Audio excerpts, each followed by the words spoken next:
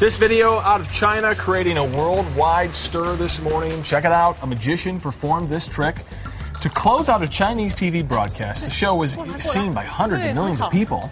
Check it out. He gets goldfish to swim in synchronized patterns. The trick amazed a lot of people. It was going to be repeated on another show, but animal rights groups in China have rained down complaints saying this is animal cruelty. What do you think? They think the magician fed the fish magnets, and that's how he's getting them to swim around. The magician won't say, but insists his fish are healthy and happy. He wants to perform the trick again to silence his critics. Now at 9, what do you think? Is something fishy going on here, or is this just a cool trick and people are jealous? I think they're trained. Have you ever had goldfish? Okay. Well, if you have a goldfish tank and you have your food, they'll learn that you're there to feed them, and they will follow you. I've done this. I've moved my hand, and they'll swim to it, move it back, they'll swim the other direction. You taunt your fish. I did as a kid. I did as a kid. So I do know that goldfish can, learn simple things like that. I mean, that's pretty advanced, what he was doing. I just think he's a magician. I mean, hello, he's a magician. I think somehow he has found a way, whether it be through magnets or whether it be through some sort of sensory, that he's doing this. I mean, they are healthy, though. They look good.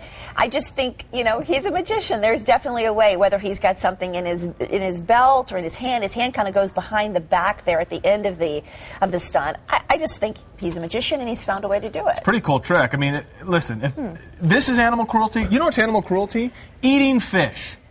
That's animal cruelty.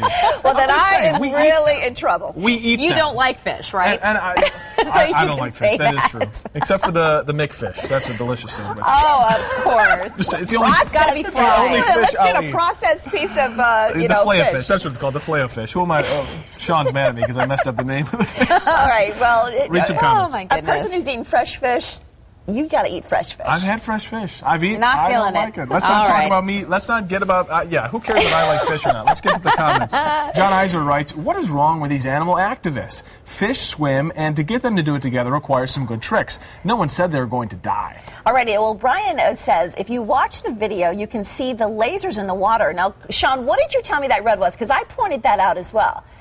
They're thinking, you keep watching, there is some red lights. It looks like it's, some sort of, like a laser or something. Right there. You see it? You see it? Oh! And we thought maybe it was just studio cameras or people flashing, but there is definitely something in that water. So I agree with you, Brian. That's Brian Frederick. Well, Amy writes the same thing. If you want, did we read Amy's comment? I'm going to jump onto this Go one. ahead. I think he probably uses lasers, not magnets. I use a laser pointer to play with my dog, cats, and fish.